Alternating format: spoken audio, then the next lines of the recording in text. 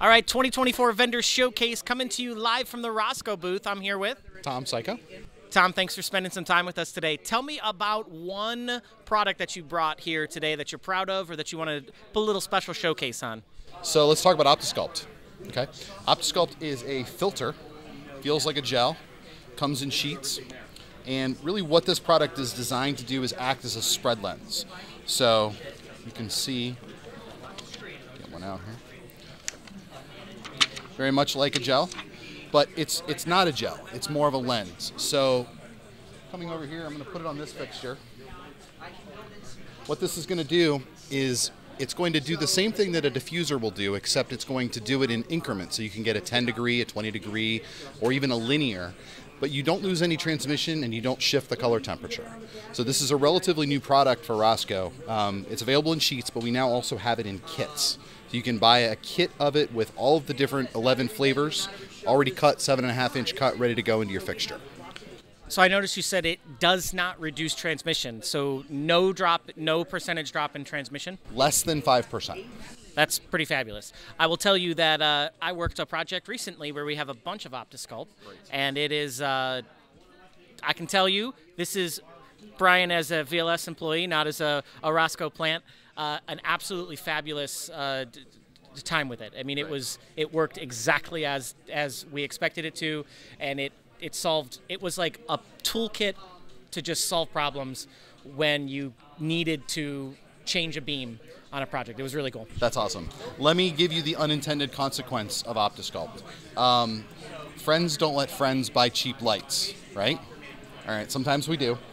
This is a $24 wash light off of Amazon. Okay. I felt guilty buying this.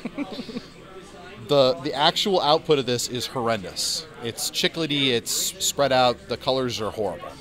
You put a piece of OptiSculpt over this fixture and it will homogenize everything. It will not make it look like a $1,000 wash light, but it will drastically improve the quality of the light coming out of it. So that's another application for OptiSculpt. If you're a church, if you're a school, maybe you didn't have the budget for expensive lights, but you can now use OptiSculpt to improve the overall quality of a fixture that you might have in your inventory. That's really great. How long have you been with Rosco? I've been with Rosco for just over 2 years. Is there a moment in your career working with Rosco about something that you did alongside VLS that sticks in your mind? Yeah, we worked very closely with VLS on the Meow Wolf, Texas project, which was very cool. That used 2 key products from us. One was the image or the XFX, and the other was custom light pad. So we actually had both of those products on that project, and it was very cool. And you guys did an amazing job of integrating that. And I was recently down there and saw it, and it looks amazing. Yeah, thank you. Anything coming down the pipeline that we should be on the lookout for? Maybe some insider information you can share? I can tell you that our new hard light on the film TV side, hard light is our equivalent of an LED 5K Fresnel. We showed it, we previewed it at LDI. We will have it, it will be making its debut in the United States in February, and we'll be shipping it in July. This is a full LED hard light, equivalent of a 5K Fresnel. It has swappable engines, so you can actually swap a full color engine for a tunable white engine. That gives you more power on the tunable white side, or less power if you want full color in that size of a fixture. Awesome. Thanks. Anything you want to add? Thanks for having us. This is great. Appreciate your time. Thanks, Tom. Take care.